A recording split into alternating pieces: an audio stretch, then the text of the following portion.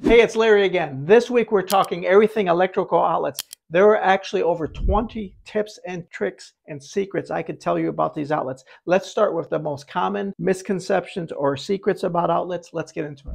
Let's start with creating J-hooks for your terminal screws. You can actually use any circle that you see on the outlet to grab onto that wire, simply bend it into the shape you need, and you've created a J-hook. Now, J-hooks over the terminal screws, you always want to make sure you go clockwise. What happens there is when you tighten this down, it will grab onto that wire and it will pull it in tighter. So you go clockwise. If you go opposite of that, it will unwind. Quality outlets have these little grooves. Cheaper outlets are flat in the front. What's going on there? Say you're fumbling around trying to plug something in. If it's flat, sometimes you might miss. Believe it or not, they're thinking about you. They put grooves there to make it easier to kind of align them right in every time. Another feature is polarized plugs. Look closely. There's a long slot and a short slot. What's going on there? The long slot is the neutral power side, and the short slot is the hot power side. Now, an unpolarized plug will be the same on each side, and it won't matter what direction you plug that in. However, a polarized plug, many appliances, most of them probably are polarized, has the wide slot and the short slot. In this scenario, you actually can't plug it in backwards. They want the hot to be on one side, and that controls safety and switching and things like that. So you can only plug it in one direction. Now, this is a little bit of a cheaper outlet here. This is about a 50 cent to $1 outlet. When you look at the ground screw, it's connected to the tab here, but in a very weak way, and I have no idea if it actually continues continuity up to the top tab. I believe it doesn't. Let's look at some more expensive ones. Okay, these are more expensive outlets. They have a bonding clamp on the whole back side of the outlet. So on these examples, let me show you this one. This is only a few dollars more for a quality outlet. When you ground to the ground side here, it actually grounds the entire metal housing back here, both tabs, and when you screw it into the box, the entire box would become grounded if it's a metal box. Now, this feature is by the grounding screw. It's not on every single outlet, but sometimes I see it with a good quality outlet. If you look closely, there's a little hole right there by the ground screw. That will enable you to stick your ground wire in and wrap it right around the ground screw. Now, when you tighten that down, it is securely fastened. The next tip, by just looking at the front of outlets, you can actually tell if they're 15 amps rated or 20 amps rated. Right there, that horizontal cross piece, if it has that extra look to it for your plug, that is a 20 amp rated circuit, and this style is always a 15 amp rated circuit. You can read the additional fine print on the back and it'll tell you for sure.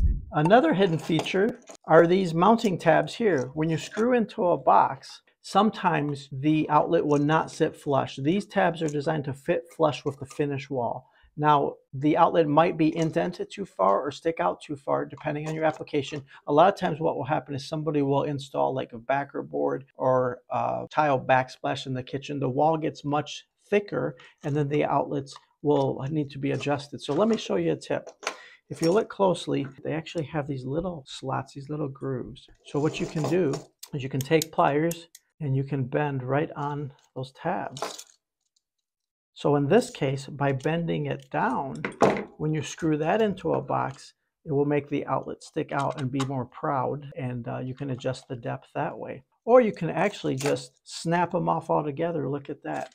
If you're taking the tabs off altogether, that might be a good application for a metal box where you don't need the tabs at all. All right, another little piece of advice. These screws, they are machine screws, 6/32 in size. They come with this handy dandy little washer piece so they don't fall out and get lost. Now, when you screw them into a box, you may find that they're either too long or too short. Now, if they're too short, we showed you last week that you can actually use wire strippers with the screw cutter feature, 6/32 of an inch. It'll screw right in there and you can cut them short. Or if you need longer ones, just back them out and go to the home improvement store and buy machine screws, 6/32 of an inch, and they will work fine in all your electrical boxes. The only advantage of these factory built ones is if you look carefully, they do have kind of a bullnose end to them there, so it makes it easier to find the hole in the box. But any 6/32 machine screw will work. The next tip is a strip gauge. So a strip gauge, flip your outlets over. Look at this funny little shape right there. There's another one right here. There's another one right here. So what they're telling you is that's the depth they want you to strip the wire to. You can check here on the strip gauge. You can check here on the strip gauge. It's a neat feature. It's a quick, easy way to see if you remove the right amount of insulator so you have your exposed wire. That will help with wrapping the J-hook around the screw or the quick connector or the side connector. The next tip is backstabbing or back wiring. Look at these 4 tiny little holes. What are they for?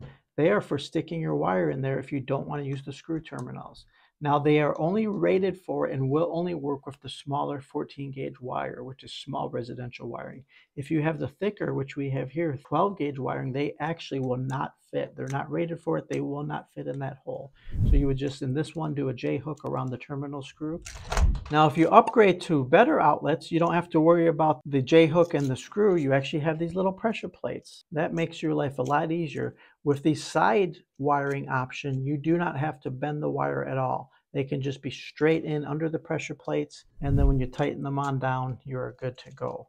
So in this application, you can put 2 wires per plate. So that's 4 wires total. Look at that, 4 wires total. You don't have that option with the cheap 50-cent item outlet. Here you can only do 2 wires per side, whereas the quality outlets, you can do 4 wires per side. Now, if you do the backstabbing method and you're saving time or whatever, and you stick that wire in there, it's a pretty good connection. It's just not as good as the screws, but it does work. There are millions of homes in America right now with that exact same option. However, before you put it back in the box and fold it up to use it, don't leave these screws sticking out like that. They come stuck out per the manufacturer. Don't leave them sticking out. Take the extra time. It's worth the quality to screw them all back in, because when you push the outlet back into a busy, crowded box like this, if the screws are sticking out, that's more of a chance it's going to touch something metal and short out on something. So screw them all the way in.